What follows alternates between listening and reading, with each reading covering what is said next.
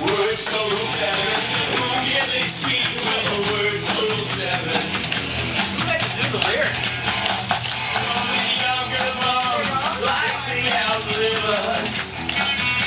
Likely outlive us. The younger ones likely outlive us. The younger ones! Steve Michener and Mission of Burma drummer Peter Prescott were walking through Kenmore Square, and Steve made a comment about there being more bums than usual, and Peter retorted that no, they're just getting younger, and that accounted for the plethora of homeless people in Kenmore Square. And we just took that idea and made it even more absurd, I think, in the verses. Steve and Bill. The little melody of the younger bums are coming to win us that came out of that was inspired by a Cat Stevens song. I mean, we knew it was pretty obvious that it was. We gave him songwriting credit. You know, we checked, I think, didn't we have to check with his publishing company to make sure? We were afraid there was going to be a problem, so we did it preemptive. In those days, he was kind of hard to track down. Yeah. In the late '80s, so but it was a melody that, you know, I don't know that it was stolen any more than Borrowed. and the Flaming Lips would have done, but it was a catchy series of notes from what's the song? Longer, yeah, the longer boats are coming to win us. I guess it was. Yeah, so yeah. longer boats, younger bums. Yeah. It was a natural. Yeah. My good sense tells me that tonight's the big night. I'll check the level on my side smoke grabs. All going out together. All going out together. All going out together. All going out together. Some birds and geese are falling from there. Steve had a dream that he was at a Bruce Springsteen concert, and Bruce Springsteen was singing All Going Out Together. And he came into a rehearsal one day with a simple little bass line and a few lyrics, and it was one of those collaborative efforts where everyone had their part to add. And it seemed to me, it may have taken longer than this, but it seemed to me that it took about 10 minutes to put the song together. If that, it just really came together. And we didn't have a complete set of lyrics. Bill and Steve worked on those, and it just happened very naturally. We were playing a new song and not working on it. And I think you can hear that when bands do that, and when we did that. We wanted to find a balance of, you know, poppiness with a dark subject, and give balance with. It's a heavy subject, but it's done in a light way. She's fetching, she may not know it now. She's fetching, she may not know it now. She's fetching, she may not know it now. Look out if she finds out. She's Fetching, I think that was one of the first songs of yours that got a lot of your play in Boston music. They hit these parts. Tell us about that one. That was the first song that Bill and I wrote together on his porch about a year, maybe 8 or 10 months before Big Dipper was really even a gigging band. And Bill had this really catchy chorus and a line that went, "She's fetching," and then long blank. And I came up with a line, no, that's wrong.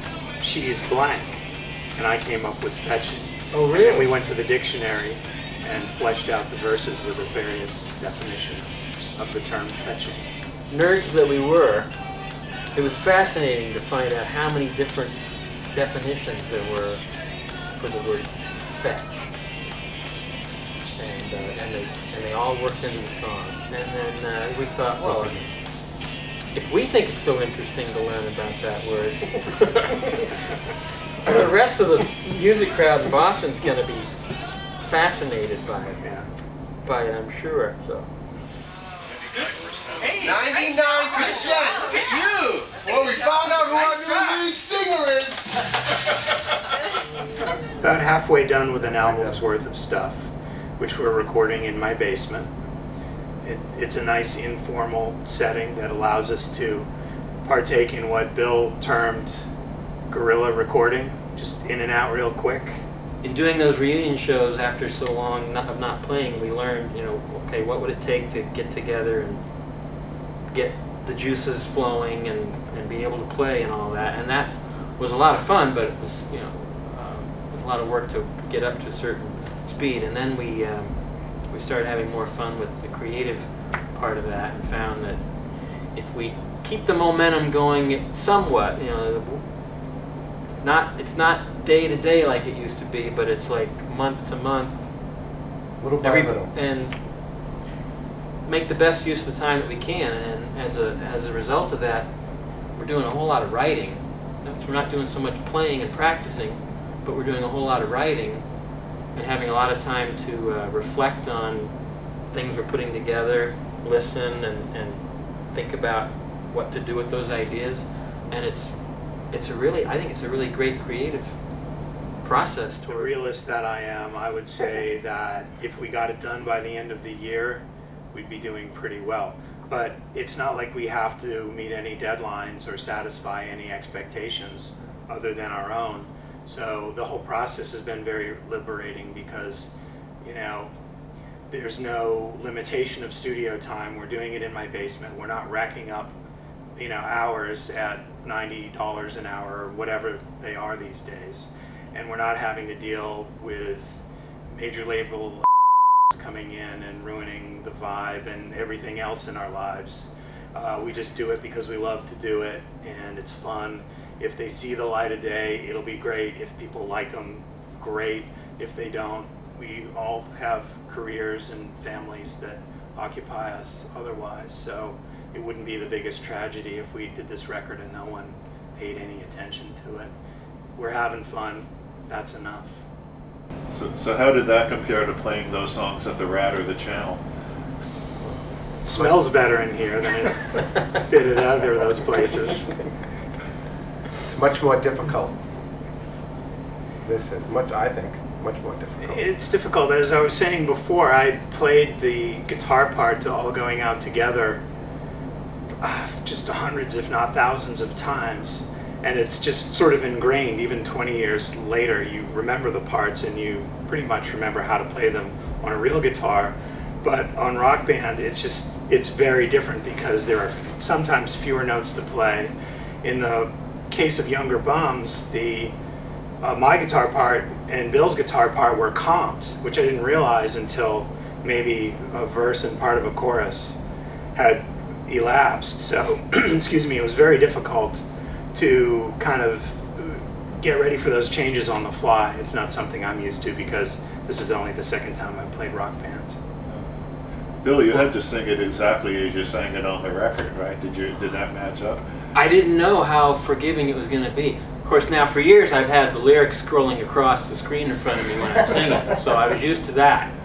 No, but I like the graphic of the up and down, that it shows you like the note's going to go up here and it's going to go down, it's going to sustain. That was cool, but I was trying to, like my head was going up and down and I would see the note, okay, go up here and down here, and it is helpful, but it's hard to be that precise, I think. I mean, it's tricky. I nailed it. And he did better on the singing my part than I did. You did, didn't you? I don't know. You got a 99. I don't even know if I got that good of a score. See, I've always been a feel guitarist. I just I could be precise if I wanted to, but yeah. And Jeff, you played expert like 10 minutes into your first session in the game. I don't think that gets done very often. Well, I noticed that the harder it gets, the more notes you have to play. So I actually could play the song the way it was, whereas on easy, it's almost like half notes. Does it work that way with the singer? Like I could have sung just maybe the first word of every line? Just the good lines. Did your hands wind up kind of instinctively doing what you do when you play the songs real life? Yes, but at the same time, then I caught myself looking at the colors and trying to hit the colors, which kind of threw me off a little bit. And then by the third time I did, I just said, just play it like I would normally play it. I think I scored the highest doing it that way. But it's really fun. Yeah, you have to anticipate them. You can see them coming. And then you told me you can just do all these different fills, so it leaves space in there just to do different fills. And then she's, what was it, all going out together?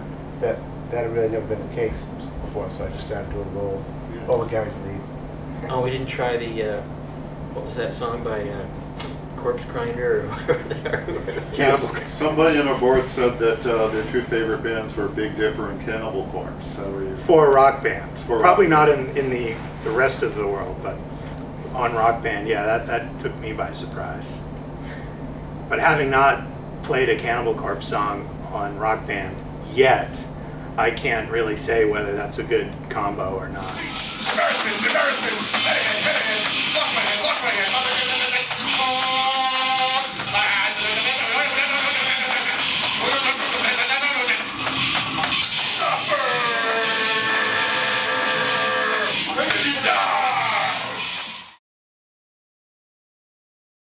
Wouldn't that be great? Our musical career ends at the Harmonix offices. Yeah, that would be great.